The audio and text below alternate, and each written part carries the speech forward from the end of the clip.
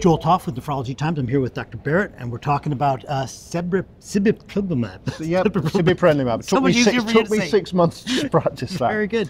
And I'm embarrassed because I'm actually a site PI on the Visionary study, which has just released its 9-month data on proteinuria. Yep, so there was a press release 72 hours ago saying that the 9-month proteinuria change in those treated with Sibeprenlimab was significantly greater than that seen with placebo. We don't have any more data than that. So let's rewind a bit. And so a year ago when we were at Kidney Week, we were in Philadelphia, and a late-breaking clinical trial came out, and it was Sibeprenlimab. Well done. And that was phase 2 trial, phase 2 data. And what do we see with that? So what we saw with that, we saw a significant reduction in proteinuria. We saw a stabilization of GFR. We saw a reduction in the pathogenic form of IgA, Gd-IgA1, all tracking very nicely. It was a multi-dose study. It was intravenous in that instance in terms of administration of Sibeprenlimab, but really confirming that targeting APRIL in IgA nephropathy has the ability to reduce pathogenic forms of IgA that translate through to reductions in proteinuria and hematuria, and over that 12-month period, stabilization of kidney function. Perfect. So, you know, we're used to in nephrology seeing one drug come out and then a bunch of me toos. But in IgA, every drug has a different mechanism. And so Sibeprenlimab, how does this one work? So Sibeprenlimab is a monoclonal antibody that blocks APRIL, and APRIL is a key cytokine that drives B-cell and plasma cell proliferation, survival, and actually IgA class switch recombination. So completely tailored to the fact that IgA nephropathy is driven by pathogenic IgA antibody. This drug is reducing the drive to produce pathogenic IgA, so and that's super upstream. Absolutely, Super and that's completely reflected in the trial data from the phase 2. So when you say that it's completely reflected, like what are the things that you're looking for that makes it indicate, oh, that really is working upstream?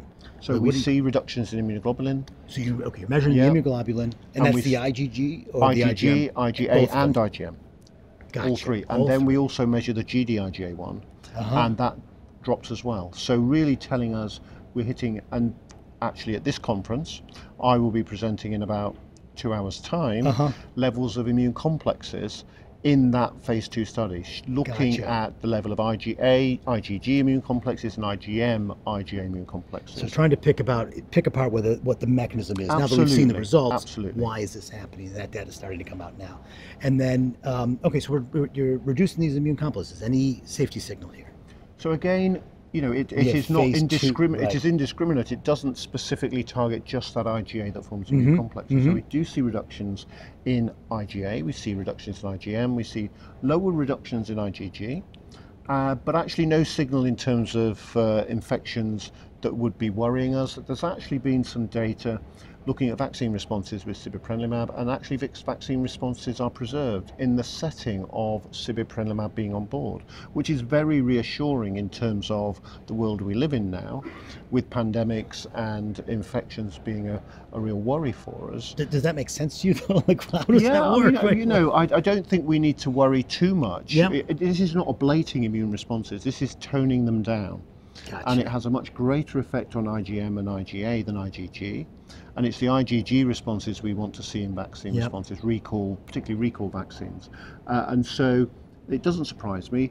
And it really draws a distinction between those depletion strategies where we know if you give rituximab, there's no point vaccinating someone for at least 6 months. Nothing's happening, Yeah. Excellent. And then, what else do I have to say? So this press release came out. Presumably there's going to be a publication that's going to follow shortly.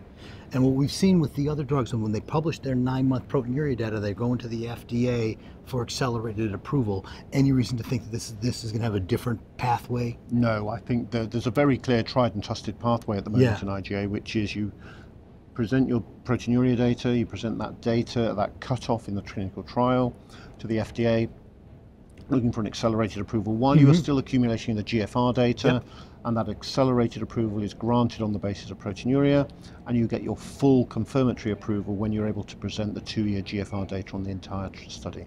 So that is something we saw with sparsentan, with Nefecon, and we're likely to see with iptacopan and possibly atrasentan, which are other drugs that are very close in the same or have position. just been approved. Excellent, very good. That's all I got. This was great. Great. Lovely to meet you. Thanks a lot, Doctor. Thank you.